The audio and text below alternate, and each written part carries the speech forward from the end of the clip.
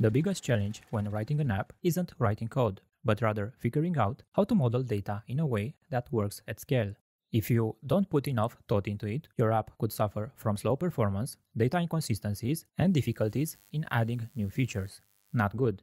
We have the old school relational databases, which are still leading the space with a market share of 72%. They use tables and relationships to model data, which is great for most apps. However, when your data starts growing in size or complexity, it can become a bottleneck. That's when you might want to consider alternative data models like graph databases, which can handle complexity, or wide column databases that can scale data at astonishing levels. Of course, with so many options available, it can be tough to know which one is the best fit for your project. But don't worry, we'll break down the different types of databases with their pros and cons so you can make a decision that works for you. So, let's start the journey to find the perfect database for your unique needs. Imagine we have large amounts of semi-structured data and we assign it a set of unique identifiers. We just created a collection of key-value pairs for fast access, so this model is flexible enough for unstructured data. This type of database implements a hash table to store unique keys along with the pointers to the corresponding data values. Since the data structure is basically an index, it's very fast and efficient for data retrieval. It uses a hash function to quickly calculate the location for storage based on the key.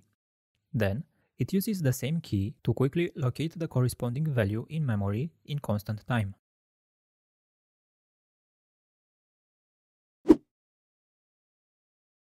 Since the model is so simple and the dataset is rather small, these databases are often stored in memory. This makes data retrieval blazing fast, sometimes with sub-millisecond response time. Other data models, such as relational and document-based, are not as suited for in-memory storage. This is because they tend to have more complex data structures with fields and columns and also relationships, and that can require more memory and processing power to handle.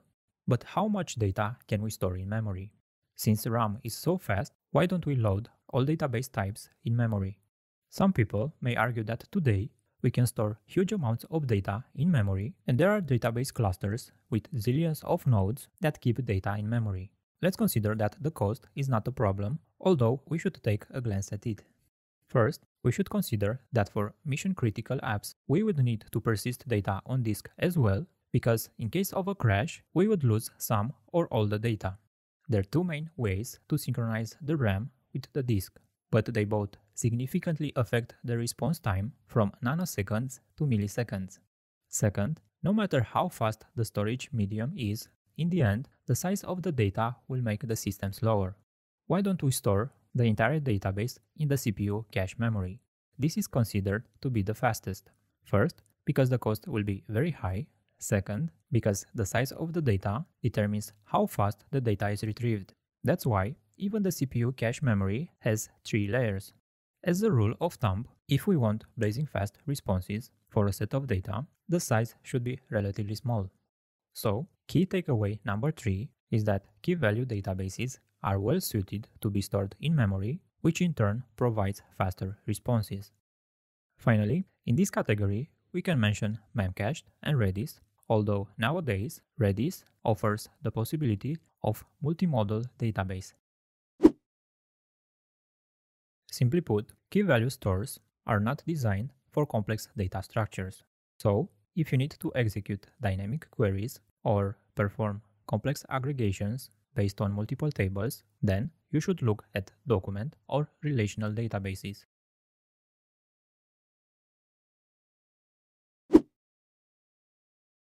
Key-value databases like Redis are designed for high performance and horizontal scalability rather than strong transactional consistency.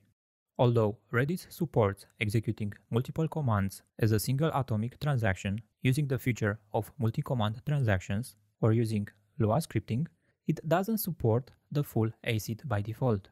It requires some tricks and configurations to reach the ACID properties, and they usually come with trade-offs. And finally, key-value stores are not well suited for data warehousing. This is because they are not designed to store large amounts of historical data, and they don't provide features such as data compression and indexing.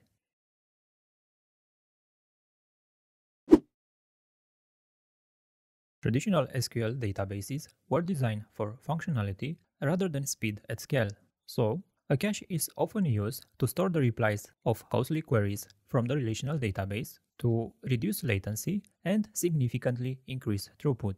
Caching is all about quickly accessing frequently used data, and key value stores are perfectly designed to do just that. Key value stores are perfect for caching because they can quickly retrieve data using a unique key rather than searching through a large dataset. Also, key value stores allow for many data types as value, including linked lists and hash tables. Furthermore, they are stored in memory, which further increases the access speed. So, key value databases are optimized for high performance and low latency applications. However, this data model might be too simple for other use cases. So, we move on to the next data model in terms of complexity. Key value stores are fun and simple. Next, with wide column stores, things start to get interesting. These databases store data in column families. Although they look similar to the tables in a relational database, they are not actually tables. We'll realize this when we try to make a query on a random attribute and we won't be able to do it. This is because we can search only by using the primary key, similar to the key value stores. So, this model is not optimized for analytical queries that requires filtering across multiple columns, tables, joins, or aggregations.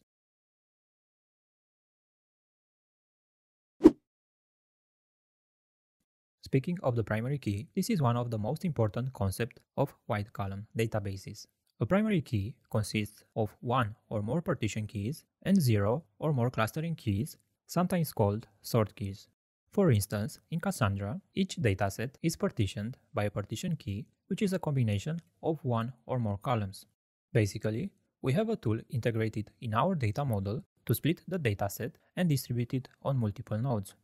We'll see that wide columns databases are highly partitionable and allow for horizontal scaling at a magnitude that other types of databases cannot achieve. So, here, the partition key is used to distribute data on multiple partitions or nodes, and the clustering key is used to sort data within a partition. So, a key takeaway here is that wide columns databases are highly partitionable. Wide columns databases are storing data in denormalized form. This means that all data related to a particular item is stored together in a single row rather than being spread out across multiple tables. This allows for faster data retrieval and easier querying. You don't have to flip back and forth between multiple tables and do joins to get all the information you need. All information is in one place. However, this will be at the cost of potentially having some duplicates, and duplicating data is the root of all data inconsistencies, among other problems we'll see next. So, the key takeaway here is that wide columns databases are storing data in denormalized form. Trying to find a row for a random attribute, it's like trying to find a needle in a haystack, but instead of a needle, you're looking for a specific piece of data, and instead of a haystack, you're looking on the entire cluster that can have hundreds of nodes. You probably know that scanning a full table can be a really slow process. Now imagine that you have to scan hundreds of tables to find a piece of data. Here, to avoid this problem, we'll make use of the category attribute as a partition key. This means that if you know that you're going to need to search by a specific attribute, you'll have to model the data in a way that puts that attribute as a partition key. Basically, you will partition all data based on that attribute. But what if you need to filter data by multiple individual attributes? Then, you'll have to create a new table for each query pattern. This can create a lot of duplicated data in addition to the denormalization duplication. But that's okay because wide columns databases are really fast for writes. Jokes aside, if you need to do a lot of filtering or analytic queries, wide column stores are not the best option. For transaction processing, consistency is key. However, by default, wide columns databases are eventually consistent. This means that the data will be eventually consistent across all the nodes in the cluster, and it doesn't guarantee that all nodes will be consistent at the same time. It's normally much more expensive in terms of latency and availability to work with transactions in such an environment. That's why wide columns databases such as Cassandra offer the option of lightweight transactions. However, these are still quite expensive in multi-node environments where multiple round trips are necessary between the coordinator and the other nodes. So, wide columns DBs are not the best option for ACID transactions. Adding new nodes to a Cassandra cluster is as simple as adding new blocks of Legos, and it's the same for removal. Data partitioning is embedded into the data model, which means it can be easily distributed across multiple nodes in the cluster. This makes horizontal scaling a breeze. But what happens with the existing data when a new node is added? Is the whole data redistributed in order to maintain an even distribution of data? Not really, because that would be way too costly.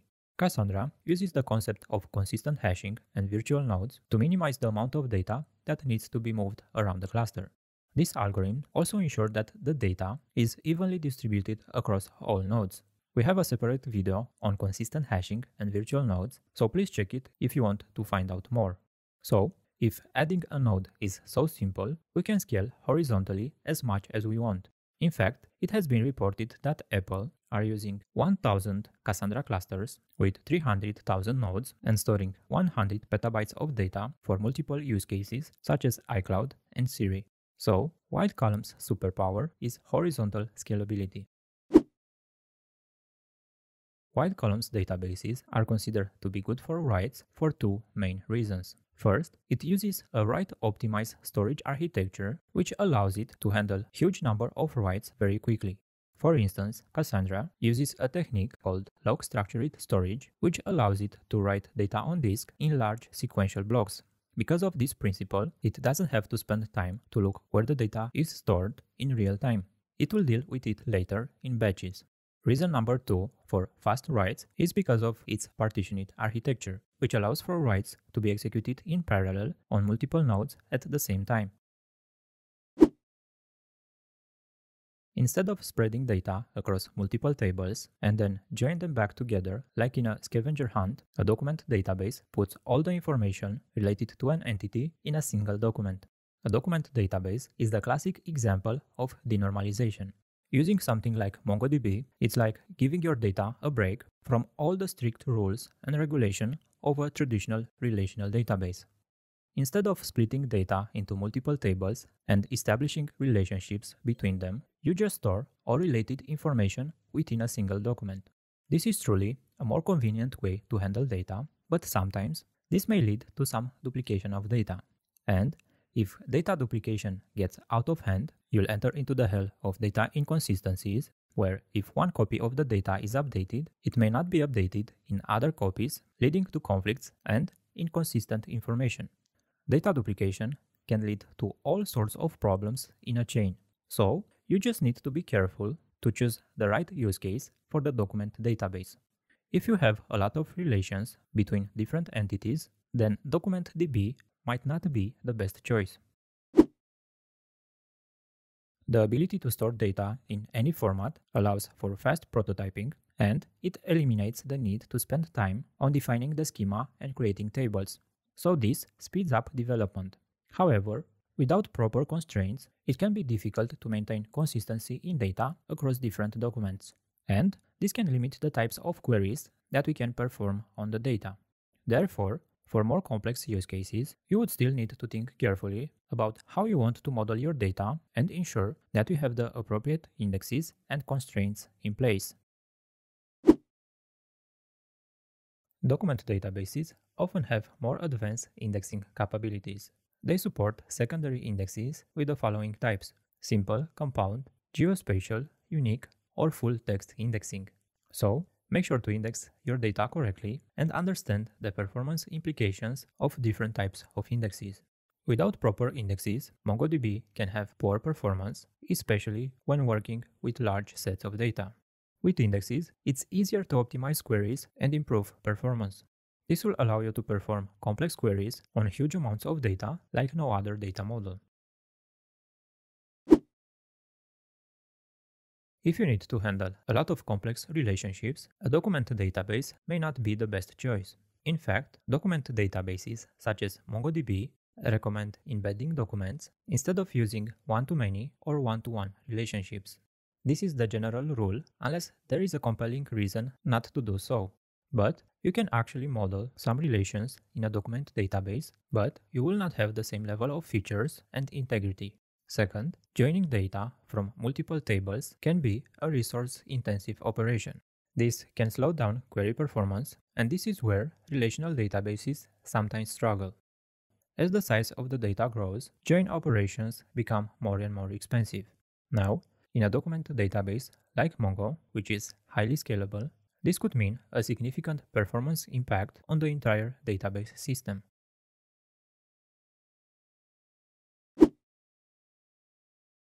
Furthermore, maintaining data consistencies between related entities can be a difficult task in document database. This is because there is no enforced referential integrity, and changes to one document may not be reflected in others' related documents. A document-oriented database is the perfect match for object-oriented programming. One side can express the model in its natural language, usually an object that can be represented as a JSON, and the other side can understand it without any translation. This is not the case with object-oriented programming and relational databases. For decades, it has been attempted to close the gap with different frameworks and tricks, but they just don't mix so well. So, document databases are easy to scale, they provide indexing, powerful ad hoc queries and analytics, and they also have some features for transactional support. Relational databases have been the dominant choice for data storage for decades, and their popularity only continues to grow. Despite the rise of alternative databases such as NoSQL, relational databases remain a staple in many industries, especially in finance and e-commerce. There are several reasons for their continuous dominance. First, all data in most applications is relational. Customers make orders, orders contain products, and products are found in stores and so on. Furthermore, the relational model with its tables, rows, and columns provide a clear and straightforward way to model the data, making it easy for developers to work with. Before making use of relational databases, you need to model your data according to the strict rules of normalization, or you can just roll on your intuition and you might learn the hard way why some things need to be done in a certain way. Normalization is the process of organizing data in separate tables. It's like organizing your closet, and just as you might separate your shirts from your pants, normalization involves breaking up data into smaller, more manageable pieces. These rules help to prevent clutter and duplication and improve data integrity. But what does data integrity mean? Just like a tidy room gives you peace of mind that everything is in place, data integrity gives you peace of mind that your data is consistent, accurate, and not damaged or lost. This sounds easy to achieve until you have hundreds of concurrent transactions with a lot of cache involved. Scaling horizontally a relational database can be a difficult task to achieve. Although there are solutions for scaling a relational database, such as replication and sharding, they usually require a significant added complexity, both in terms of infrastructure and administration. To be able to scale a database, you need to partition it. However, relational databases rely on relationships between tables, and partitioning the data can break these relations, making it difficult to ensure data consistency and integrity. So, if you need to store large amounts of data, especially less structured data, then a NoSQL database might be more suitable. When it comes to transactional processing, relational databases are the best in town. A big part of their success can be attributed to their well-established ACID guarantees. We have atomicity, consistency, isolation, and durability, and these four ensure the reliability and integrity of stored data.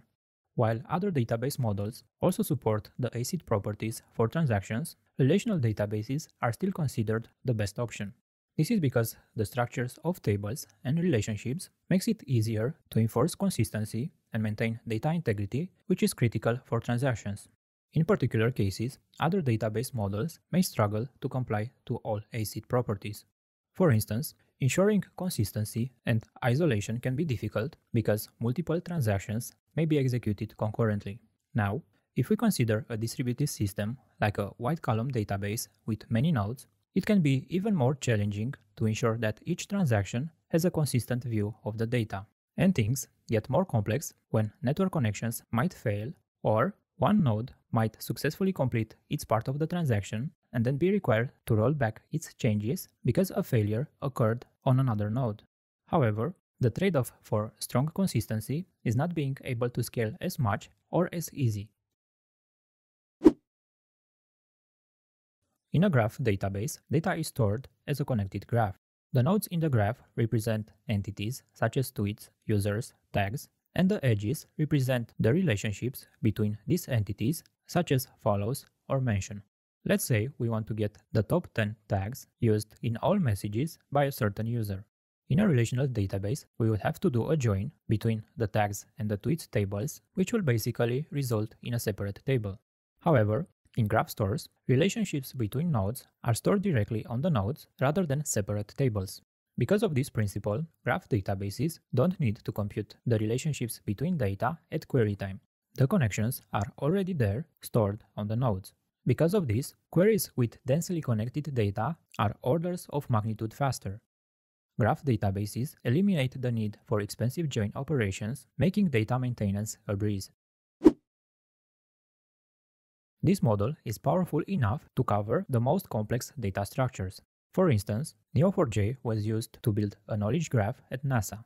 However, to properly manage and maintain a graph database, it requires a certain level of expertise. Unlike other types of databases, GraphDBs can be challenging to learn and manage, especially when dealing with large, intricate graphs. So, be prepared to invest some time and effort for getting up to speed. Now, graph databases are pretty difficult to model on a single node, but what happens when you need to distribute the graph on multiple nodes? Well, you'll just need to consider a lot of stuff, such as how to distribute the edges across the nodes or how to balance the graph data evenly. And if these are not hard problems, then what if some node is failing? Or what about dynamic node addition or removal? And the list goes on.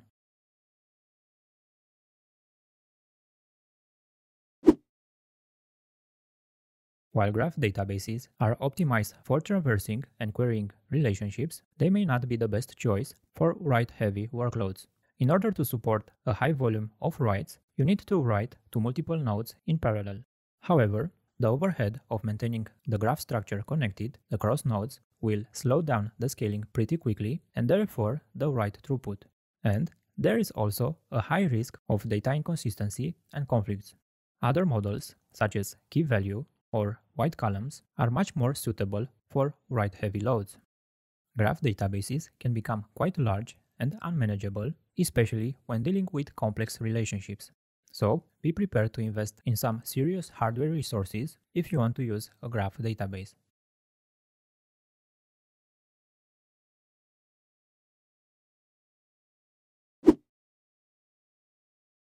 The performance benefits of a graph database become more pronounced when dealing with complex multi-hop relationship between entities.